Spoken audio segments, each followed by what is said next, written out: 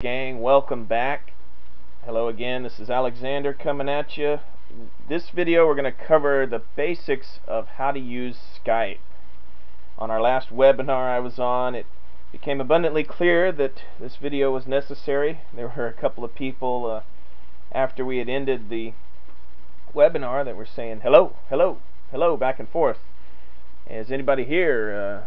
Who's leading this thing kind of deal? And then they started talking a little bit, and within a couple of seconds they were also asking each other, how do I turn this off? How do I end the call? How do I basically, if we are in the real world, how do we hang up this thing? So I wanted to go over some of the basics and teach you how to use Skype. So here we go off on our adventure. As you can see here on my screen right here, we've got the Skype desktop icon highlighted. You can also access it right here. Skype is right in here. You can access it from either of those two places. So you can just double click on that and we will see what it pulls up. And here's what it pulls up. This is your main Skype window, and I will bring your screen down just a tad. As you can see here, my status is currently online, and these are some of my contacts in here. So the first thing I wanted to show you and take you through was the personal message, and that's what will show up next to you in your chat window. Like here you can see this is my contact, another Alex, his personal message. It was January, we were freezing. Now how did he get to that? He just left click right in here, and here's my personal message: Tagzilla, Ultimate Bloggers Community. So you want to keep this short, but it's a good way to give information to your other Skype contacts. And that's, you can put any kind of little anecdote that you want to put in there, or a clever little saying. A lot of times I like to use it as well if I'm going to stay online. If I have to step out for an hour, I can say it's be back at 4 p.m. Central Time or 4:30 p.m. You can give people an idea when you'll be back if you're going to be away, almost like a little voice message right in here. Now the next thing, as I showed you a little bit below when we looked at my online status, remember if we go down here you can see that I am currently, my status is online. Now if I click over here, I have some options that pop up. Online is grayed out because that's what I'm at now. Skype Me will basically allow anyone to contact me, and of course if I'm away, not available, or offline. So that's what you can do when you want to exit the Skype window. You can also access those same options right up here at the top, so it's very handy. Also the button over here you might see, we'll go ahead and get out of that. Missed calls. I click on this flag here, 26 new events. Got some missed calls from John Harmon, Costa, Cami. Probably just ignoring her call there. No big deal. So also here's some missed chat windows. So you can see any kind of missed events you've used just by doing that. And your chats will also pop up in their own separate window. Now also you can go up here to File. You can again change online status from here. So 3 different ways. Go into Edit Your Profile, and as you can see on my screen, you can put in a lot of different details in here, your full name, country, all this sort of stuff, and you can change your picture right from in here by clicking on this change button and then selecting any picture that you've uploaded here. If you want to browse, you don't see a picture that's in there, you can click on the browse button and pick any picture from your hard drive. So that browse button right there. So we'll go ahead and cancel this.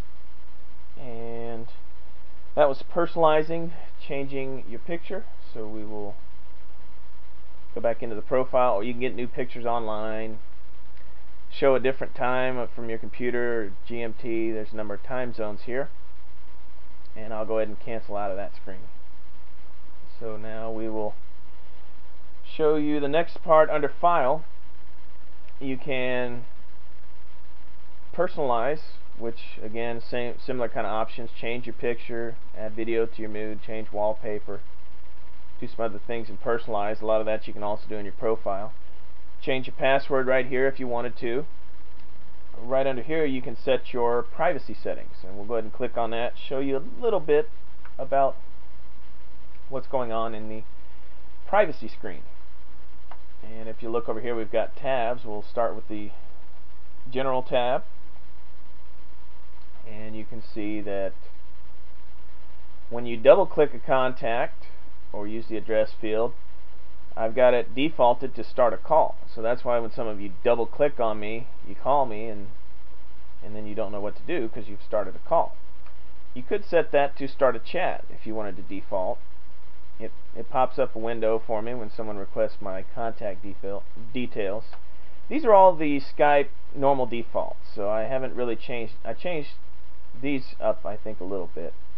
Shows active, or shows me away when I'm inactive for 5 minutes. Start Skype when I start Windows. English is what I speak. So that's the first General tab. Audio settings, you can change things up for the microphone, let Skype adjust, speakers, and then ringing. So whenever someone calls you, the ringing sound you'll hear. Now these are the sounds that will play when customized sounds for calls, chats, alerts, and notifications. So this is the Skype ringtone, and here's the normal how it sounds. Okay, hopefully you heard that. Of course, you can mute all sounds, or you can choose different sounds in here. From there, I'll let you play with that on your own time. Video settings, I don't use that too much, but we'll go to the privacy tab, and this, I've just got the basic defaults. Allow calls from anyone, automatically receive video from my contact list, allow chats from anyone. Pretty open about it in business. That's my philosophy. You can block users. We'll go over to the notifications tab now, and you can show a Skype call alert, which is pretty cool. I'll show you exactly how this works if you see show an example. So we'll go down here so you can actually see what happens when this thing pops up. I will show you the first one, show a Skype when someone calls. This is how the call alert, you can answer, reject, or chat. One more time so you can see that. And now show if you want to do a Windows tray alert, that's what it would look like. Call or reject or chat. And it says right in here that pop up a window when someone requests my contact details. So you have that there. Then display a notification in the Windows tray when a contact comes online. I have that unhighlighted because I have so many contacts. I'd have tray icons coming up all the time, but I do want someone, when someone starts a chat with me, to notify. Someone sends me a file, birthday, and we'll go over here right quick and just show you an example of what that would look like. It's an example of a tray alert. So that's that tab. Now we will move back over into here, your call tab, and I've got it set to allow anyone to call me, and I could go over here to advanced options and show a Skype call alert, and you've already seen that, the Windows tray alert. I don't want to automatically answer incoming calls because I may not be here. And then there's of course auto redial. And so that is there's call forwarding. I haven't really played around with that anymore. I don't have any chat or SMS type of settings, but you could play with that if you want to use it.